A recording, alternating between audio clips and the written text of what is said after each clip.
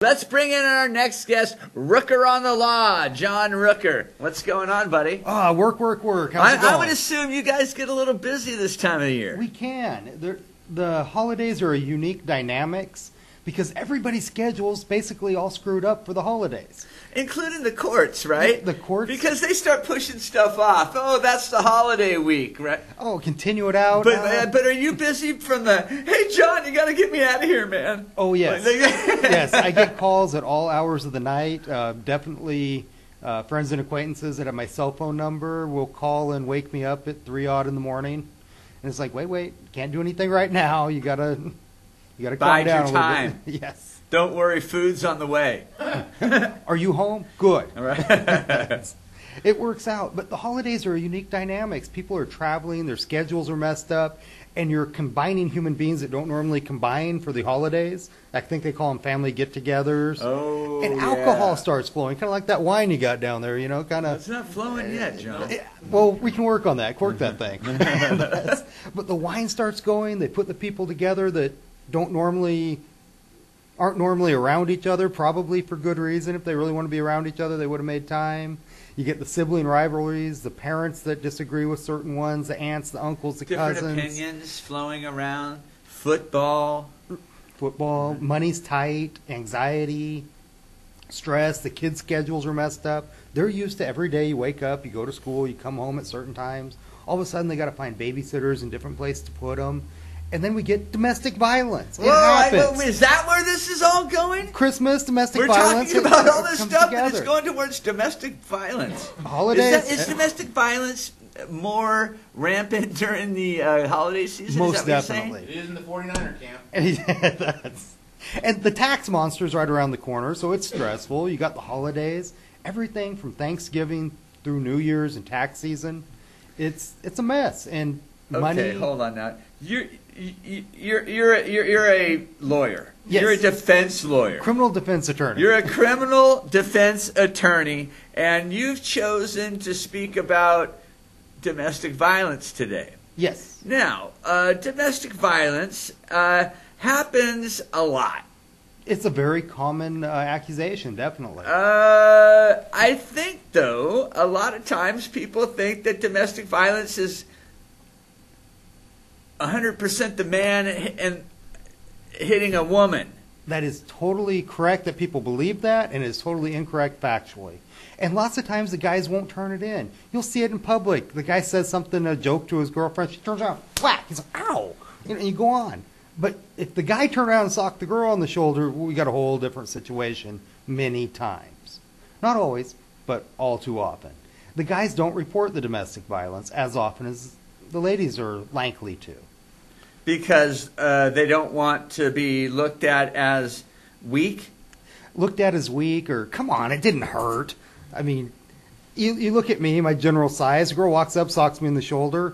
I hurt myself worse getting out of the shower in the morning than that's going to hurt. So why am I even going to make the connection to call up and call that domestic violence? But then again, I mean, let's not let this get out of hand. Let's not let this be funny. Because domestic violence certainly isn't a funny subject. No, it's a very serious issue. It has very serious repercussions. I mean, 52 weeks of batterer's treatment program on a first offense. You have to go once a week for a whole year if you're convicted of it. You can lose your gun rights for life. If you're accused of domestic violence, even if you plead to a non-domestic count like a simple battery or simple assault, and factually the victim had a domestic relations, you lose your right to own a firearm for life. They're gone. You don't get them back, even as a misdemeanor, not even a felony. How long has that been that law been into effect? In California, it went in a decade plus ago, but in 2000, I think, right around 2007 or 8, U.S. versus Hayes, they did the misdemeanor crime of domestic violence. So if technically or factually it was a domestic victim, even a simple assault or simple battery, and you will lose your gun rights for life. Tell me why it is that you wanted to talk about this today. It's the holidays. It comes up. I've talked about DUIs in the past. I've had probably the strongest scientific background of any attorney in the Valley, and I've really gone on that issue. But the corresponding, there's a few things that just go together. DUIs, domestic violence, divorce, discharge from employment. It's the 4Ds, and they can happen in any order. And all too often, if one D pops up, the other Ds will follow. You get a DUI, you lose your job, you lose your wife, you get a divorce. It goes right down the chain. And you've got to stop and analyze. If any of these problems are popping up, you might not want to add alcohol to the scene. If you're losing your job, maybe you don't want to drink for a while. You might get a DUI or a divorce to go with it. You don't want to compound your problems. Lives can be ruined in an instant, but more often, it happens over a period of time with different decisions made one after another. People can let's not forget that you can drink and drive and you can kill somebody too. So yeah, there's that's bad. that repercussion also. Yes, the death repercussion. Right. It's definitely involved. But DUIs, divorce, domestic violence, discharge from employment, they pyramid together. They tend to travel in packs. And if any of these events come to fruition in your life, make sure you don't add the rest of them. One's bad enough. You don't need them all.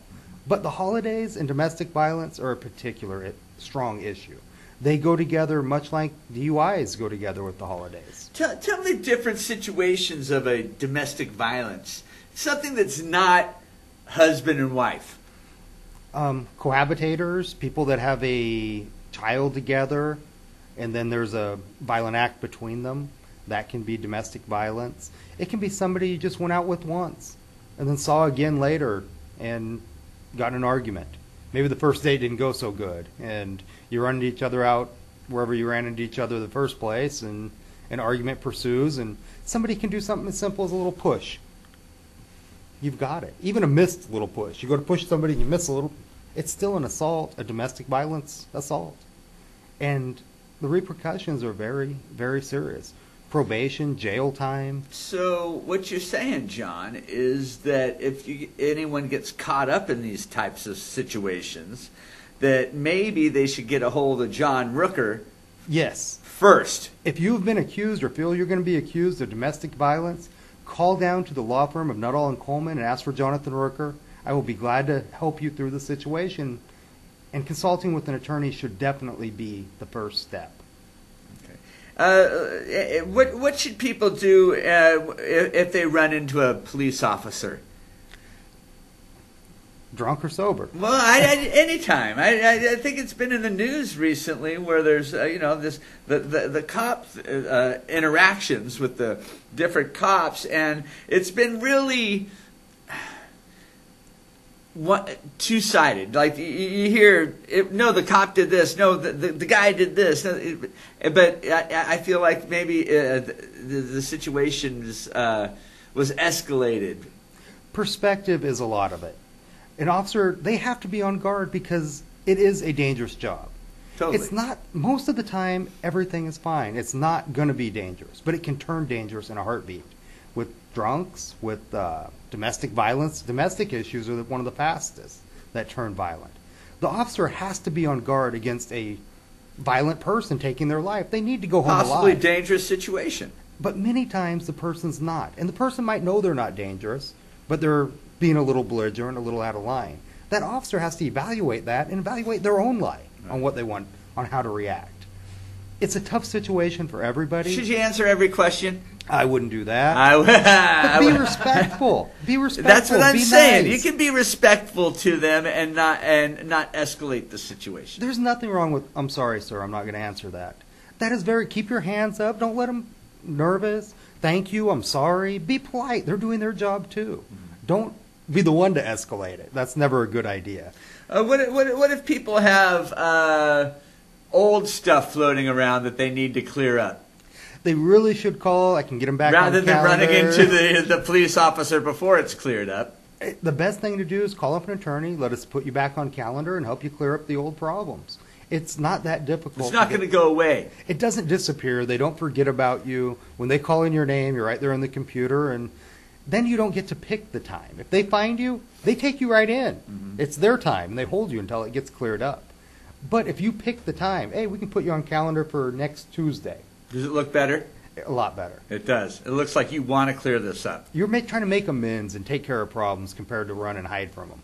And then, what if there's bail issues? This guy put himself back on calendar. He's here to take care of it. He's not going to run.